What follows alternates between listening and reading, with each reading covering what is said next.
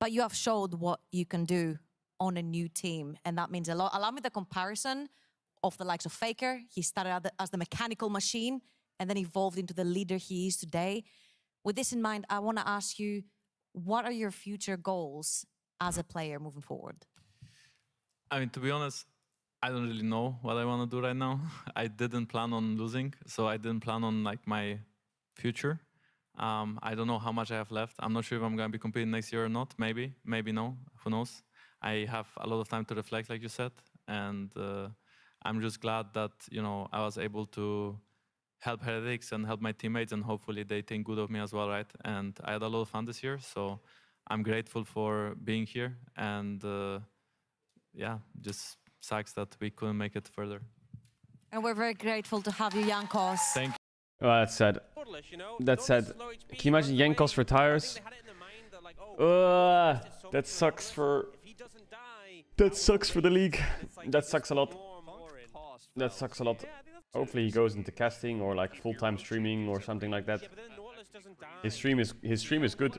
But yeah, I guess Jankos has a few options. I think he has a really successful stream, so he could either go full-time streaming, he could go into co-streaming, he could go into casting, he could go into coaching, he could stay as a player for another year, he could go to NA, he could probably take a year break if he wants. He's been going for a long time. I don't know. He has loads of options. He could do what Broxa's doing and stream and be on the LEC. I don't know. He could do a lot. He could do a lot of things. Maybe, I don't know, yeah, he has loads of options. I don't know, he has loads of options. But by the sounds of it, I wouldn't be super surprised if he takes time off or retires. I think he could give it another year, but like, if you want my honest opinion, I think he probably, like, obviously I have no idea, but if I was Jankos at least, I would wait to see what Heretics does. If Heretics puts a lot of money into their roster and makes a super competitive roster, then maybe it's worth staying, because he is still fucking good. But if they don't put in like a lot of money and they keep a similar level of roster, what's the point, you know?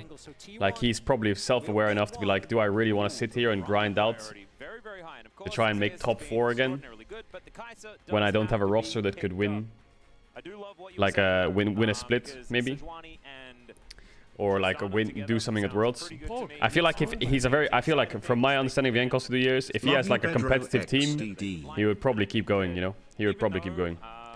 But if he has like a mid-tier team, I don't think he is interested anymore.